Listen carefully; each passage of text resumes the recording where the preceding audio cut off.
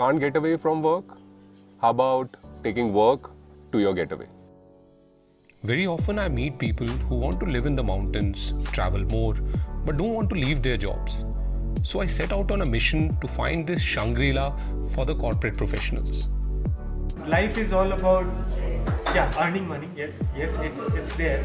But if you're not enjoying your present, right? So what is the use of having that money, right?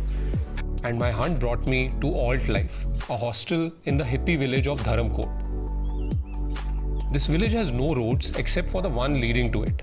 All you will find are narrow pathways going up and down, ideal for aimless walks through the village. ALtLife is basically a co-working space equipped with private rooms, dorms, Wi-Fi, cafe, and most importantly, a like-minded company of professionals who wish to take their desk to the mountains. I'm from IIT Delhi, a mechanical engineer. Okay. So I passed out in 2013, and then we had the north of India to explore. So we used to go to Manali and all these places. Okay. So my experience is I like to travel.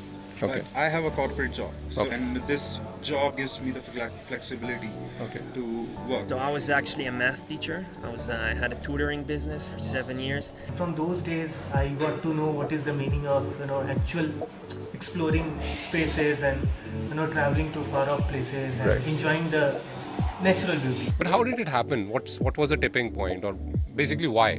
Why do you want to work from here and not from the conventional setup of or the confinements of your office? Around the age of 25, I kind of said, okay, screw my life in Tel Aviv. I want to explore a bit.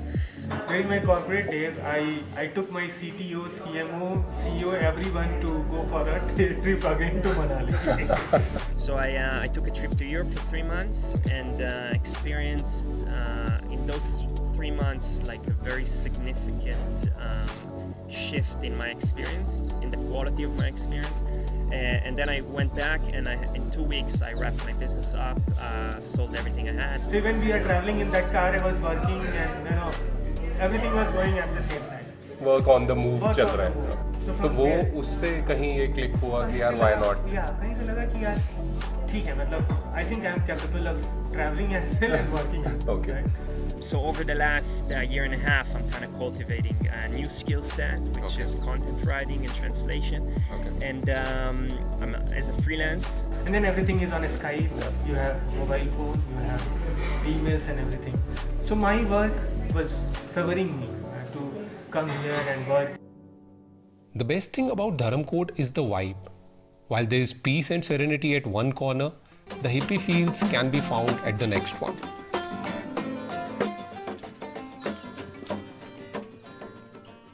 And in the middle of all this, if you crave for your morning kappa or the cheesy delights of pizza, well, the place has quite a few cafes serving everything from Israeli to European to Tibetan dishes.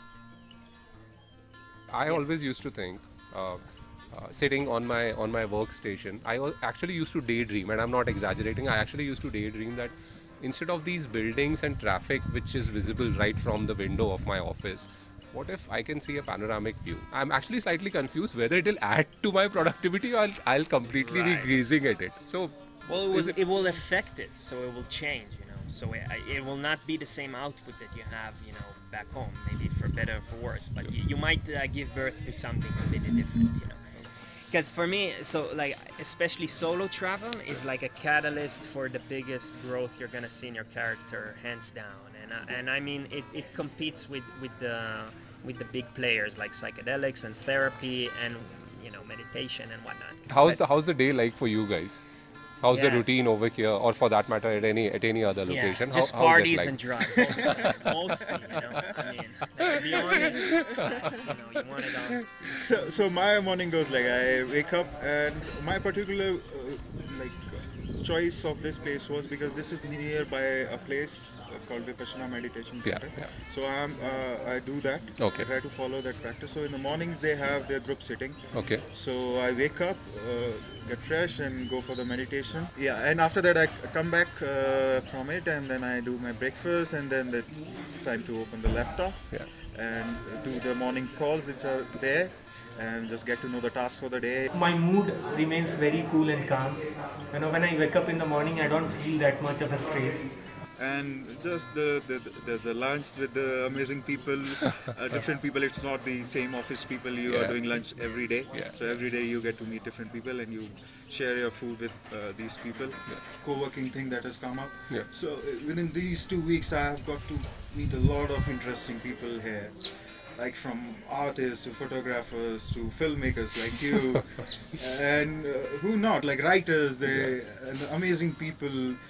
People who started NGOs, like the last person you were talking to.